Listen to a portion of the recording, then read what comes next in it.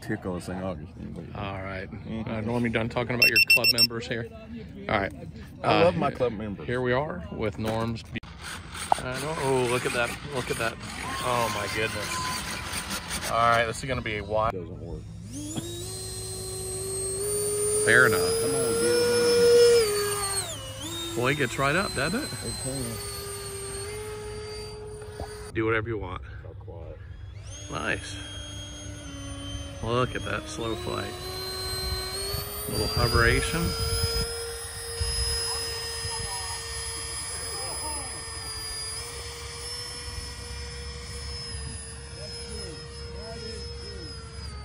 Norm is exciting the crowd. Okay, I'm gonna do a flip.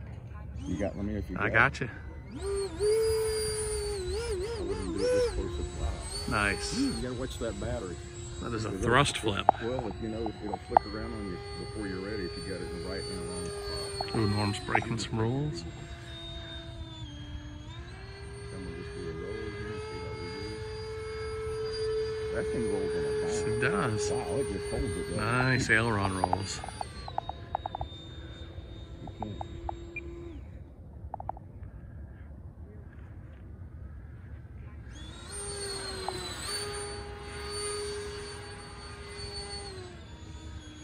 Just amazing how slow you can go at certain things with that TV. Yes, it is.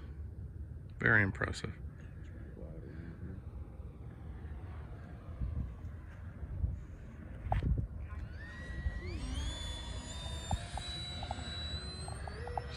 See if you can do 2 flips when you come back by. That's a 25C, but and it's more milliamps, but 2. So we can do back-to-back flips. Yeah, let's crash the back of that. You got 1. You can't lose it.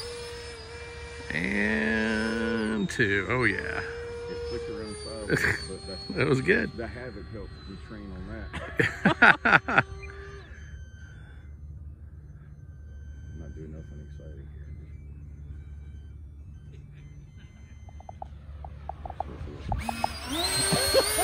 Nice. Now that was interesting. Very nice. I didn't even expect it to do that because I haven't tried this stuff because of the wind. I'm gonna do a rollover. Yeah. Machiavellian carrier. Come back around. And a bird attacking you. I'll tell you, it's easy to film at this speed. I didn't think about that. Yeah, should have some good video. Flip it back. 1, 2, 3. All right, thrust hover.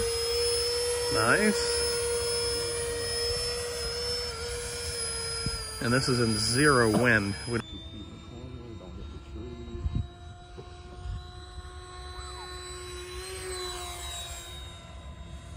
That should look good if you get that.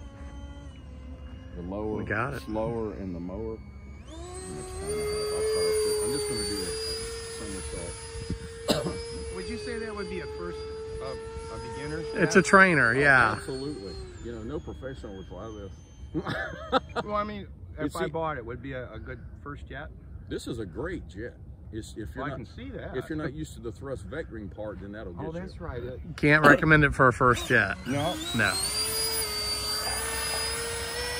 But this is where I crashed it. I smacked. It'll fall right off the edge here. Well, I've seen you do that. Yeah. Oh yeah. Well, I know, but look at this runway and look at the Viper landing gear. The Avanti, Dave, the Avanti's got the out here. I'd have to say the Avanti. Yeah. Yeah. I got an 18, but the landing gear is the same as the. Well, see, my problem with this one is when I've ripped the landing gear out 7 times. I know. Because it's not made for now. But I love this bird on that. I've been flying in Palm Coast a little bit. Yeah. You know, when you get 3.5 minutes, you don't get a lot of air time. But You've been in the air for 5 minutes. yeah, but look, Look at that slow. I'm off the stick. That's why. Has it got any flaps? Has it got flaps? No. Oh. Doesn't need them. Yeah, with any jets on a grass runway, you're always going to have issues. But yeah, the Vipers. Yeah, my F-18, I stopped flying it out here because every time I flew it, I had to repair the Yep. landing gear, just ripped it right out. Sure. The wheels are too tight. Yeah, the Avanti has the best grass landing gear, but you're still going to have issues from time to time. Yeah. And then the big F-18, the wheels are too small for grass. Way too small. Yeah. He's got one of those. Way too. Oh, beauty. Trying not to rip them. Whoa. There you go. That was called kissing it there. Wow. What's that? Oh, I don't need no attention.